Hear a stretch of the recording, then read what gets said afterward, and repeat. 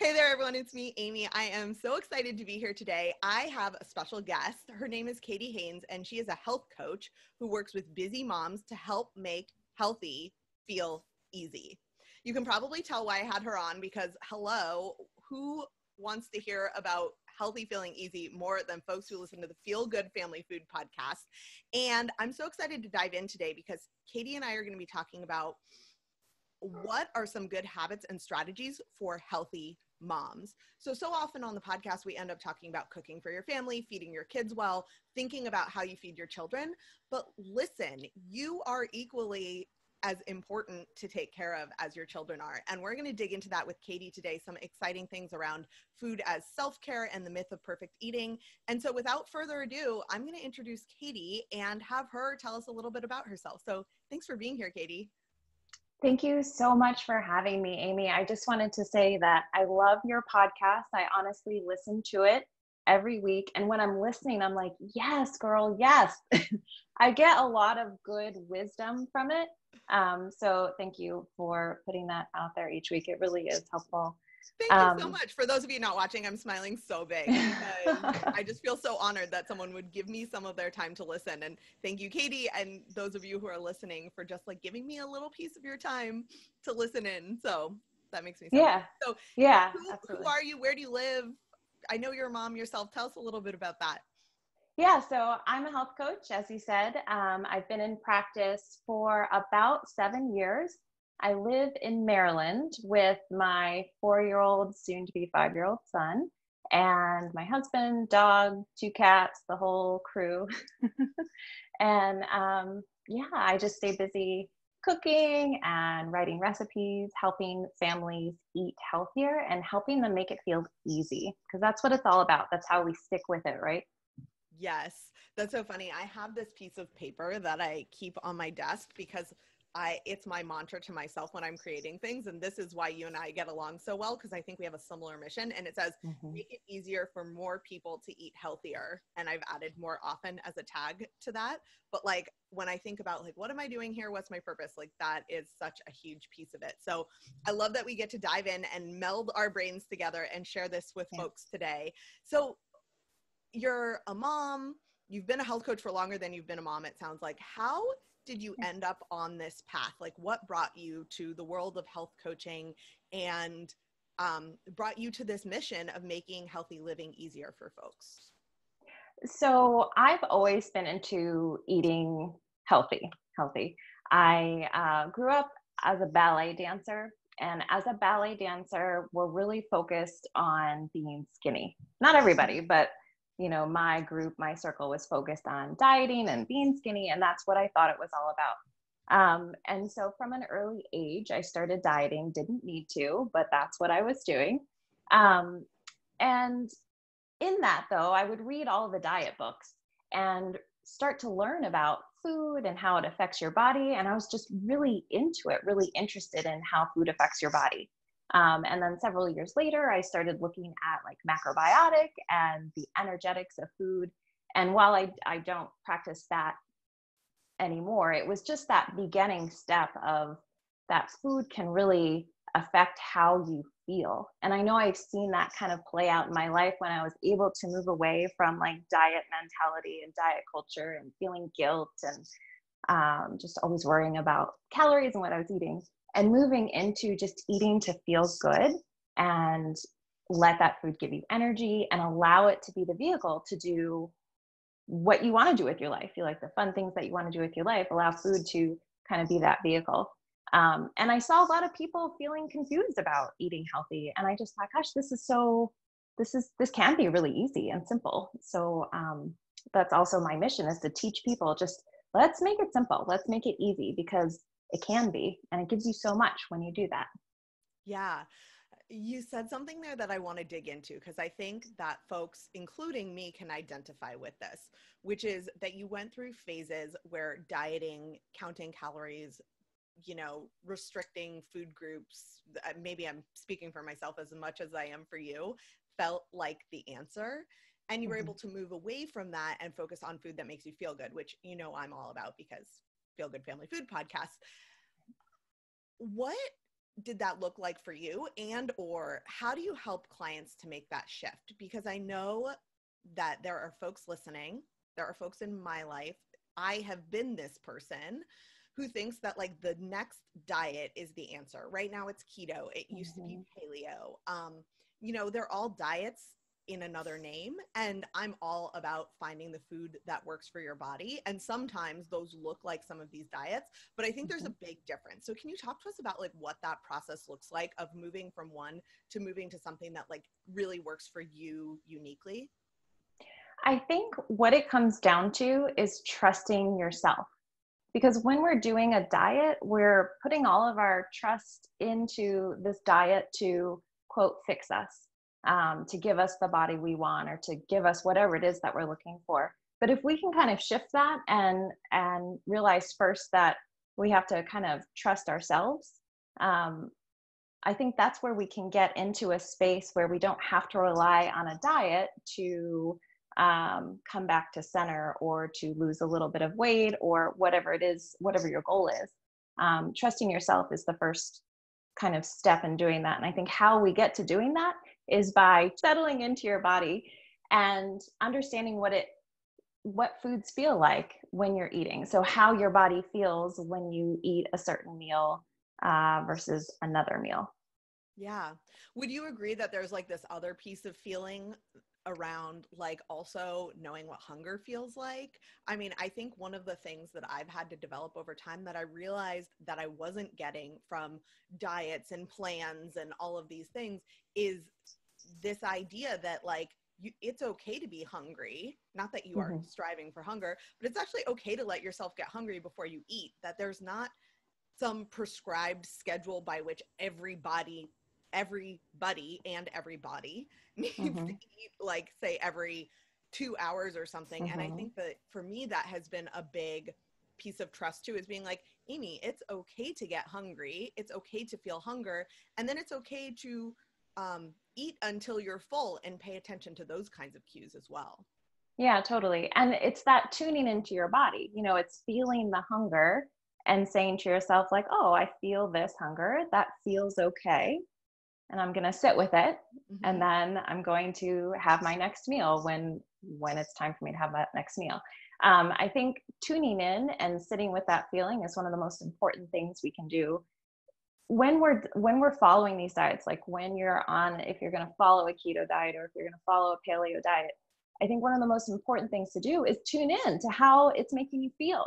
Right? Yeah. Don't just follow the rules and follow the prescribed diet and then quote, fall off the wagon, and then you don't know what to do. It's when you're following these diets, if you're going to do that, tune into how it's feeling and kind of stay curious and experiment with how that food, or how that grouping of foods that you're eating, is making you feel.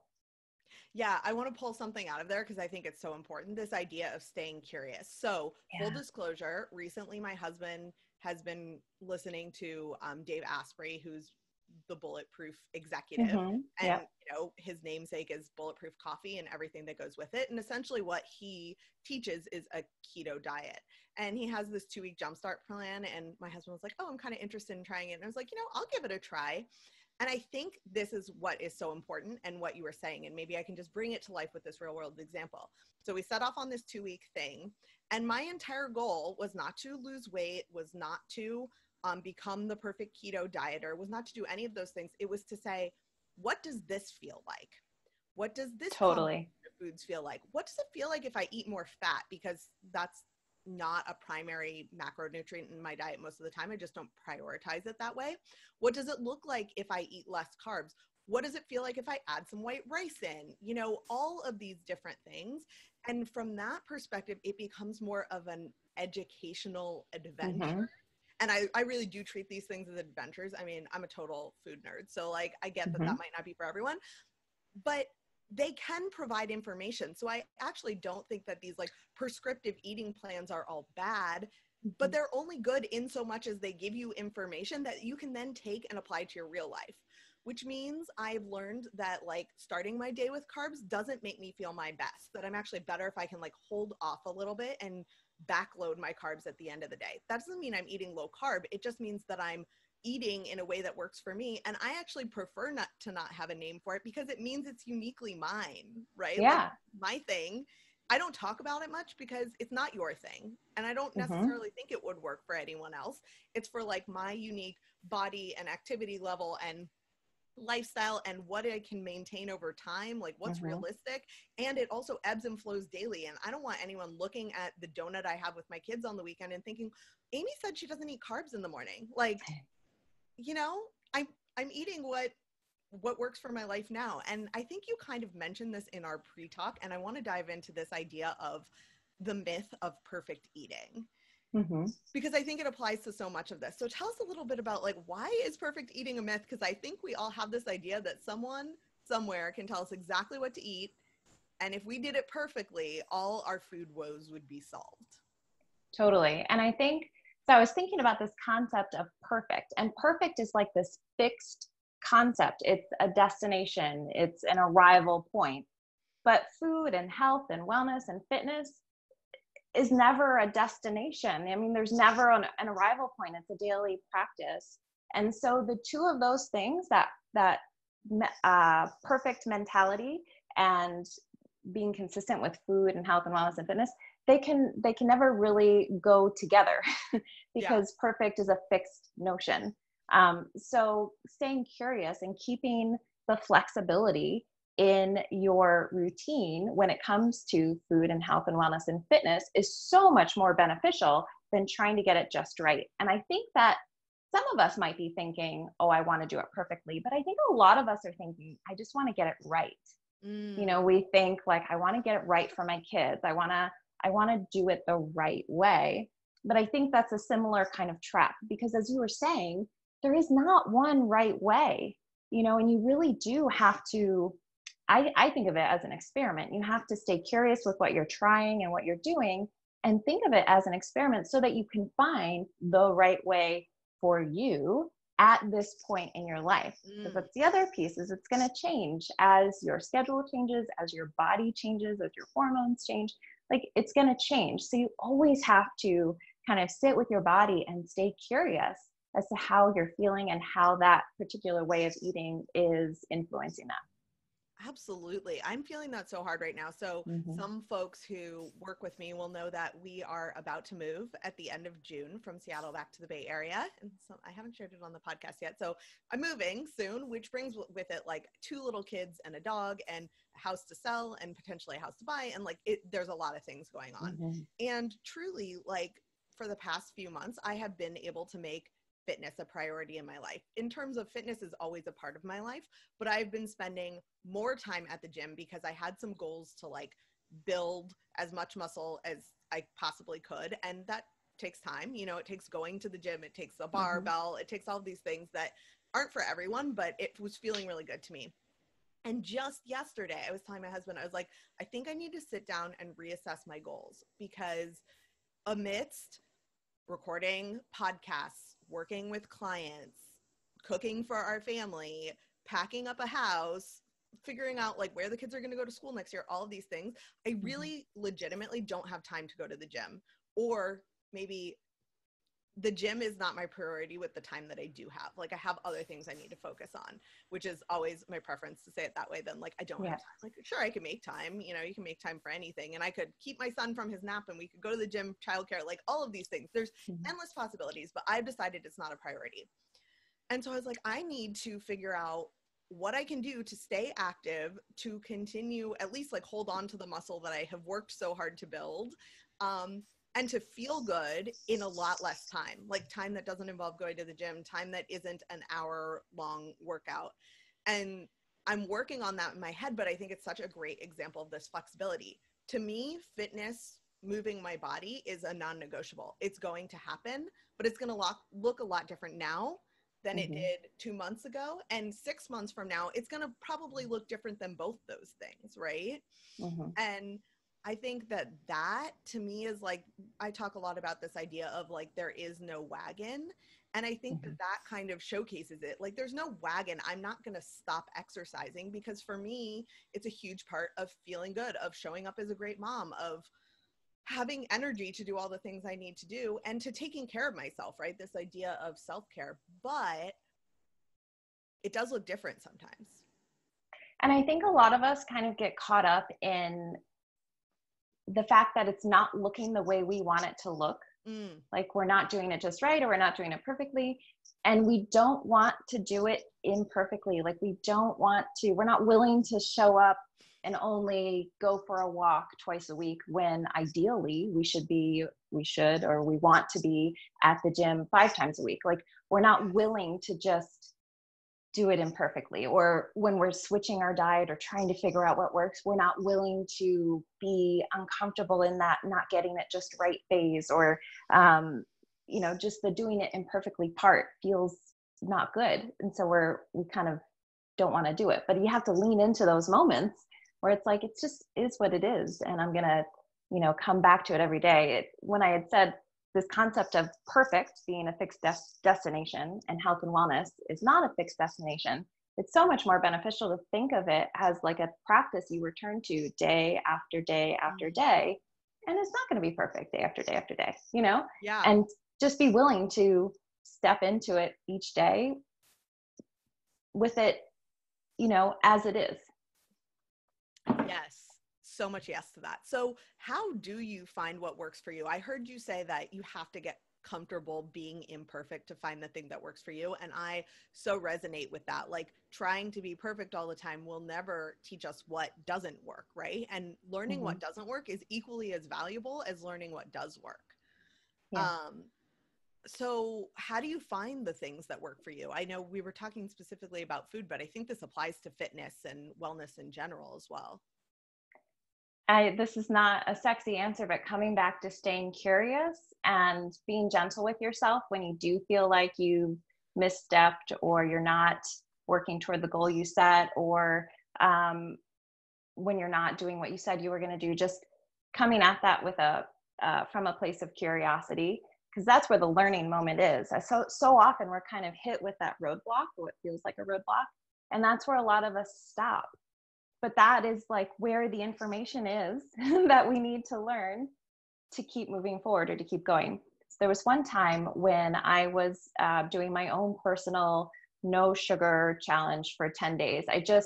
Sugar and I have a sweet tooth and I can go after it. Yeah. And it's good for me to just occasionally hit the reset button and just remove it, so that I can evaluate like my reliance on it and get back to a good baseline. So I was in this no sugar challenge, and I was working at the library at the time, and we were at a meeting, and I was about 7 days in, feeling good, wasn't even thinking about sugar anymore. And I sat down, and they had put like a big pile of little mini candy bars at everybody's spot. And I looked at them and I didn't even think about it. I was just like, oh, it was like a neutral thing. And then at some point in the meeting, I looked around and saw that everybody had empty candy wrappers at their spot. Everybody. And I just remember seeing the empty candy wrappers and thinking, oh, I better have one. And without thinking, I just had one. And in that moment, old me might have said like, oh, I failed. I can't believe it. I was 7 days into this and I totally messed it up. And then kind of let my thoughts spiral out from there. But instead, I just thought, that is so interesting. Like the whole process of sitting down and not wanting it and seeing all the other wrappers and really just kind of staying curious. It's like, oh, wow, I wonder why I did that. I didn't even want it. I wasn't even thinking. And to be able to think through that gave me so much good information, so that in the future, when I'm just trying to minimize sugar or whatever it is, I can come into those situations having that knowledge of like, oh, well, when I see other people with the empty candy wrappers, I know that sometimes I'll just have it to not want to seem rude, or to be a part of the group, or whatever it is. I have that piece of information that I needed. Does that make sense? Yeah, it makes so much sense. And it's funny because as you're saying that, I'm reflecting back on my story about the 2-week keto challenge. And actually, I got the flu in the middle of it, and my husband was traveling out of town, and we actually paused for a week in the middle. So our 2-week challenge took us 3 weeks. Like it was this week and this week. And I think the fact that I hadn't really even thought about that is such a great example of what it looks like to be totally comfortable with imperfection. And what's Mm-hmm. funny is it's not like we started 2 more weeks when we started again. I just was like, Mm-hmm. well, this isn't working for us right now, and maybe it'll work for us again in a week, and we'll reassess. And then we did it for another week, and then we were kind of like over it. And this like ability to sort of like bend the rules that someone arbitrarily created, Right. I think is really key. And it's why so much of this podcast is focused on answering questions. And so often the answer to those questions is it really depends. And here's some information to see what Yeah. works for you. Because like even my episode on like, do I really need an Instant Pot? The answer is like, well, it depends. What do you like to eat? Mm-hmm. How do you cook? How much space do you have in your kitchen? And that extends to this idea of living a healthy life and being a healthy mom. And you know, fitness is going to look different depending on how busy your life is and what your setup looks like. And it's so individualized. You Yeah. were also saying something about like noticing that that's something that you do. And I've been reflecting a lot on this word intentional and this idea of like, I don't care if I eat sugar. It's not a thing for me, but I want it to be a choice. And it Mm-hmm. sounds like you were kind of saying the same thing, is like, I want to know that I made a choice that wasn't dictated by either my, I hate using the word addiction with sugar because like, I think they're different, but not because I was driven and I couldn't stop myself is maybe a better way to say that, Mm-hmm. or because I was just doing it because everyone else was doing it. I want it to be like Mm-hmm. something I'm excited about enjoying, and then it's just another piece of my life, right? So this Yeah. idea of like intentionality, I think keeps coming up. And it's actually one of the things we talked about, which is about around trusting yourself and asking, what do I need right now? So can you Yep. talk to us a little bit about like that exercise of asking yourself, what do I need right now? And what does that have to do with this curiosity? So I was talking to some moms, some mom friends recently, and this is something I hear a lot amongst my friends and something that I hear with clients and people on social media. And maybe you can relate. It's the nighttime release, the nighttime snacking. Once we put the kids to bed, so often we just feel like we need to hit that release button. We need to de-stress. And a lot of us use wine or food or whatever to do it, which is fine. But the moment comes in sitting with yourself. So if you put the kids to bed and then you're coming downstairs, and I was talking to a mom who said she felt like she just like goes for it, like all day she's restricting and holding back, and then there's nobody around to have to share food with or to judge, and so she just goes for it. And it's in that moment, if you can just tap in, tune in, and ask yourself like, man, what do I need right now? Like, what's happening inside? What am I feeling? It doesn't mean that you don't eat or drink that thing. It just means that you're tuning in to what's like, what and if there are some underlying influencers that are causing you to eat more or to drink more, and really trying to tap in and address those pieces of the puzzle. So often we get focused on the food or the wine or whatever and try to restrict that or eliminate that. But if we can focus on kind of the underlying reason why we're using it to feel better, and kind of trust ourselves again and stay curious and get in there and see like, what's really going on? Am I just exhausted? Am I hungry because I didn't eat enough dinner? What is happening? And address that problem. I think we'll get to that place of feeling good faster. Yeah, it's so funny because I love a good glass of wine, and I do Mm-hmm. have one many nights. Yeah. But one of the things I've realized recently is that sometimes I'm just really tired and I need to go to bed. And it's Mm-hmm. not like I'm like, oh, I'm going to drink less wine because, I feel like I am choosing it intentionally. But I did realize that sometimes I'm using it because I'm really tired and it feels like something to like keep me up, and I'll get work done and it'll be a treat. Mm-hmm. When in reality, what I need is to go to bed at 8 o'clock with my kids.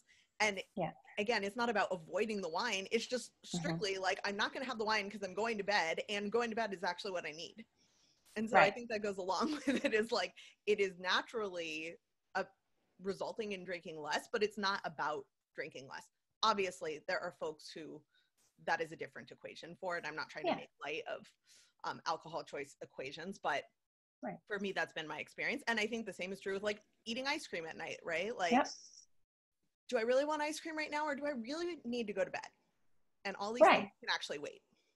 Right. Yeah, totally. And I think that when we just focus on the food and just try to control the food, or, control what we see as the problem, um, that doesn't work. We find that doesn't work. We don't have the willpower or whatever it is, because that's not the issue.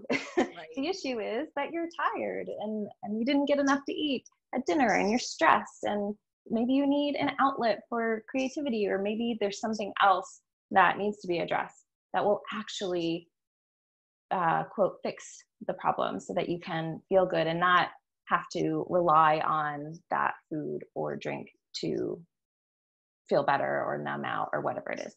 Yes. It's so interesting because I recently did an episode with Danny Spees and we talked about healthy Mhm. habits for kids. And she shared a question really similar to this. She said, she asks herself, what would most feel like love? And Mhm. I think your question gets to the heart of it also. What do I need right now? This idea that it's not always food or drink or a treat or even a TV binge, right? Like it may Mhm. be something else entirely, and tapping into that, being more intentional, listening to ourselves, to the wisdom that's within us, can go such a long way.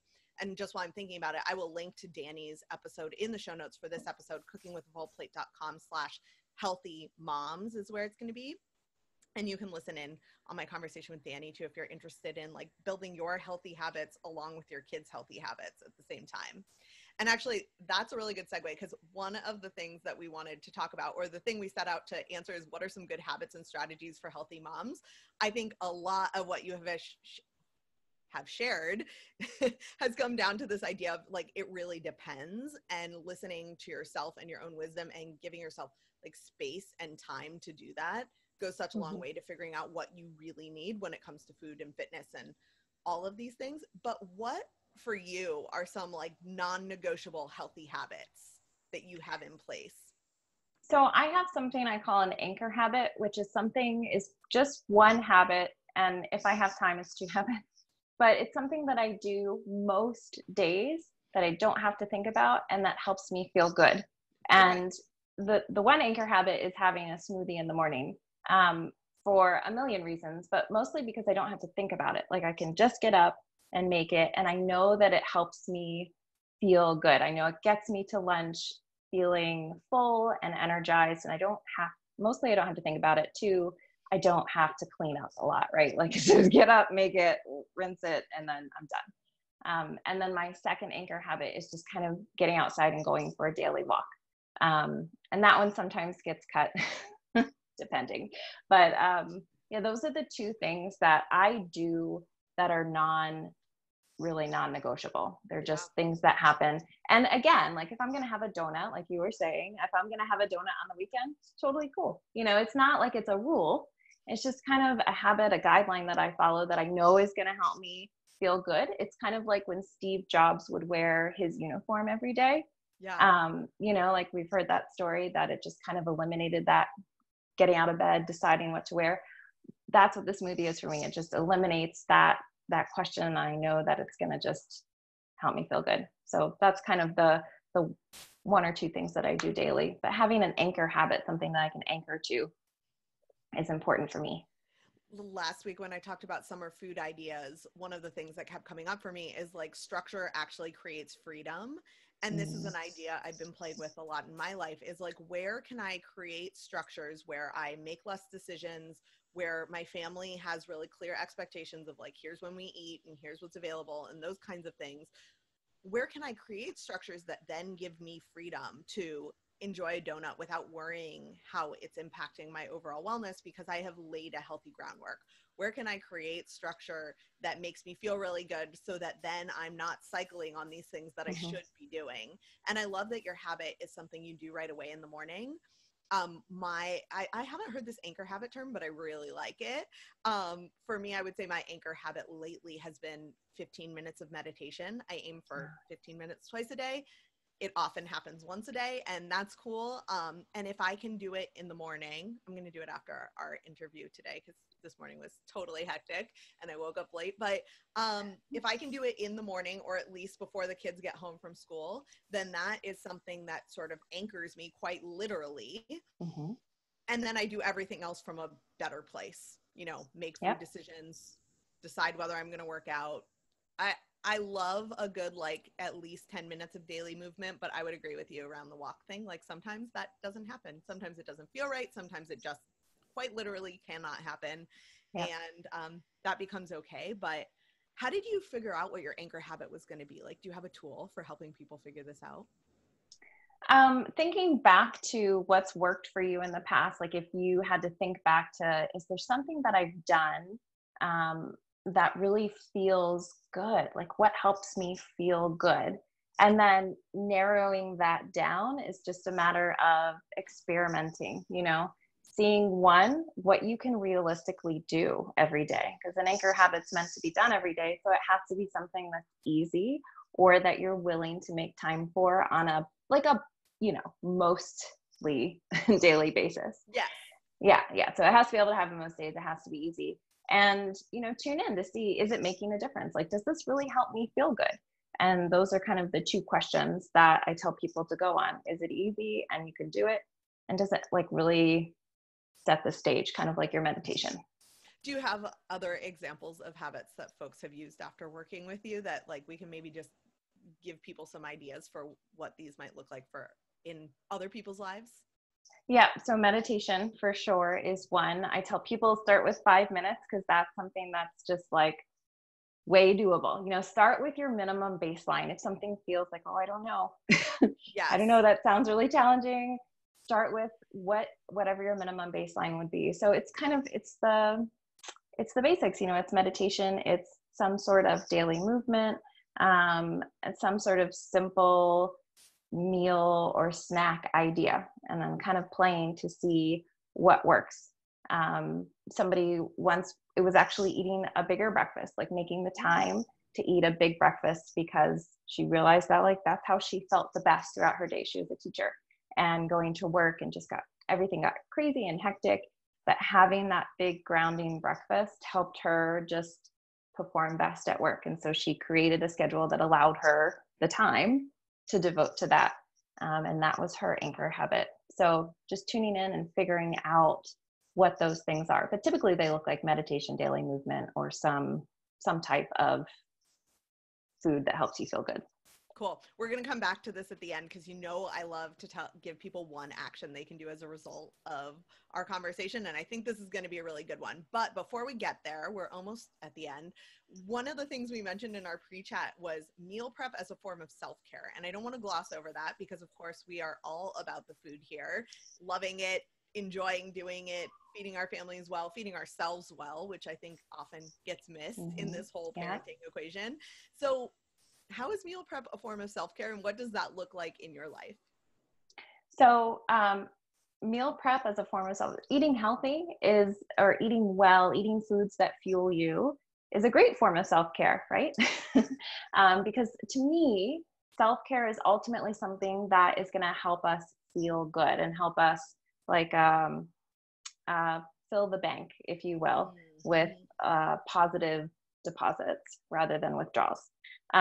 So meal prep as a form of self-care is about taking the meal prep activity and making it a self-care moment. So just making it feel good. If it's something that you're going to commit to doing every week, then make it feel good. Put on an audiobook or a podcast, listen to music, make sure you've got good shoes on so that you don't, hurt your back, that you feel good at the end of it. Chat with a friend or bring a spouse, partner, or your kiddo in to chat with if that feels like something that's relaxing and a self-care moment. But really kind of, if we don't have a lot of time, if we are busy and we don't have the time for an hour a day of self-care or an hour a week of self-care, sometimes it's making the moments that we have a little bit more replenishing. So asking yourself, like, what can I do to make this feel good? If you dread meal prep. I know a lot of people kind of see it as this like, oh, I don't feel like it, not worth it or whatever. And so if you have that kind of resistance to it, then find a way to make it feel a little bit better and feel good at the end of it. I was listening to a podcast. It's called, what's it called? The Life. I'll link to it. Um, it is a really interesting podcast, but she was talking about to-do lists and an alternative to that. And one of the things that she said is that everything that you write down, like you do a brain dump of everything you need to do. And her point was there's actually nothing you need to do. Like really, you don't even need to feed your kids. You choose to because you love them and you want to nurture them. And I just love this shift in perspective. Like she was like, cross off anything you don't want to do. And it's true. Like I think so often we tell ourselves a story like, well, I have to meal prep. The reality is you can make that look like whatever you want it to look like. And you can Totally. totally choose not to do it. Like you could hire a service, you can buy a meal kit. Like there are a million options. You could make freezer dinners. Like there are more healthy options available everywhere. And I think this idea of being a little bit creative, of treating it as a form of like, wow, I get to meal prep. How amazing is it that I get an hour to set my family up for success? I always think of it as like, I am not a big meal prepper in terms of like, I don't make all our meals at the beginning of the week, but I'll always slice up a bell pepper while I'm doing something else. Or, Mm-hmm. you know, save some extra broccoli on the side. My kids love raw broccoli, which is something I don't understand because I only like cooked broccoli, but I'll save some raw broccoli on the side when I'm making something. And this becomes sort of like a meal prep backstock. And Mm-hmm. all of that said, today, after we get off this call, I'm going to meditate, which I already committed to, but then I am following one of the prep guides from Cook Once, Eat All Week, which is Mm-hmm. by the woman who writes at Fed and Fit. And I'm going to do a review on the book and my experience, but she does like this bulk meal prep that involves like cooking meat one way and then prepping a bunch of veggies so that dinners come together really fast. Mm-hmm. And it's not my favorite style of meal prep, but for the way our lives are right now, it is a really good fit to like make sure we have healthy options on hand. And I remind myself, like, even if you don't want to eat the same thing over and over again, even if how you want to spend your time while your kids are at school is not meal prepping, I get to do this because I want the end result, which is lack of decision Mm-hmm. fatigue, lack of spending all our money eating out, which is avoiding, having to make decisions when it's about to be dinner time and the chaos that goes with that. And that shift to this idea of like, I get to do this and I am choosing to do it in this way is like a real helper, I think, around some of these healthy habits that sometimes don't feel like exactly what we want to do. Totally. It's all about flipping the script and how we're talking to ourselves and the story we're telling ourselves about the activity. Meal prep is something, if we choose to think of it this way, is something we get to do to save us time in the future, to eat better, to make it easier, to reduce decision fatigue, all of those things. But yeah, it's all about flipping the script. And the other thing is it's all about finding what works for you. You do not have to do the big meal prep where you're prepping for 7 meals in one session. Meal prep Right. doesn't have to look that way. It can look however you need it to look for you in your life. And again, Yeah. I just feel like there's so much freedom in understanding and really taking in that, oh, I get to make it whatever it needs to be to fit what's going on in my life right now. Yes, yes, I love that so much. And I think that that's like the perfect ending point because there is so much work around figuring out what works for you. But if you treat it as fun, if you treat it with curiosity, if Mm-hmm. you treat it as something that is like a lifelong adventure, there's no Yes. end to this, right? Like there's not an end state where this doesn't become important or something you have to do anymore. So Mm-hmm. get rid of that feeling of I just need to get there and instead collect data, right? Collect data from your good decisions, collect data from your bad decisions, use all of it to inform just your next step. Like, what do I do next? And Yeah. maybe I'll never use this book again, right? Maybe the second week that I'm doing is the only time I'm going to use it. And that's okay. Like, it doesn't have to be forever. And I know I sometimes do this where I like get caught up in like, it'll always be like this. Or if I do this, then I'll have to always be keto or low carb or like whatever it is. And the truth is that that just isn't the case. I've never found it to be true. I was gluten-free for 3 years and now eat gluten almost every day. Like things are malleable. And yes, there are some things that are solid, but the only sure thing is that everything's going to change, right? And that's true in Yeah. life and it's true in food and it's true in wellness. Yeah, So and keep showing up for yourself every day, and be willing to do it imperfectly, but you keep showing up.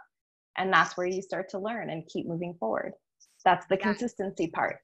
So if folks need some help in learning, it sounds like you're kind of an expert in this. Katie, where can they find you to learn more about the work that you do and what it might look like to like work with you and get some support on this adventure, shall we call it? Yeah, so my website is simplycleanmeals.com, and I'm on Instagram at Katie Haines 2, the number 2. Awesome. So simplycleanmeals.com or Katie Haines Mm-hmm. 2, and both of those will be in the show notes at cookingwithfullplate.com/healthy moms. So Katie, I am so honored to have had you on today. I really appreciate you reaching out and coming on the show and sharing so much of your wisdom.